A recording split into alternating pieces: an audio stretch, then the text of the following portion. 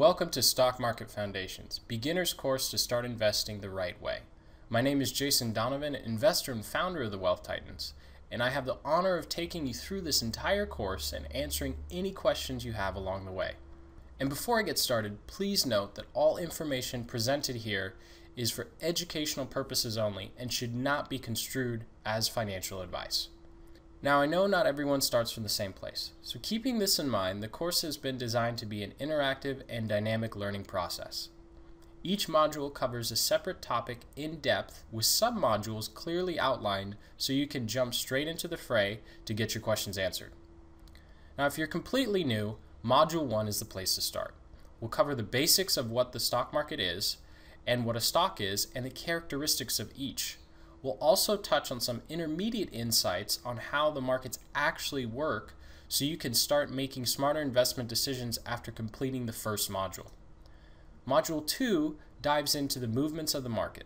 We will briefly cover what moves the markets in Module 1, but because this is such a big subject, we'll spend an entire module exploring the inner workings of the market so that you can get a comprehensive understanding of how the markets move and why. This is really important because most investors act like traders without even knowing it, which results in buying and selling at exactly the wrong times. We've all had the horrible experience of purchasing a stock and having it immediately drop in price. I can't guarantee this won't happen again, but I can say you'll be able to be much more tactical in your investing after viewing this module. In Module 3, we'll discuss the different types of traders and investors, and more importantly, the difference between the two. So if you're not sure whether you want to be a trader or an investor, this module will clearly outline your options, as there are hundreds of ways to make money in the stock market, but we'll discuss some of the more common ones to help you identify the best combination for you.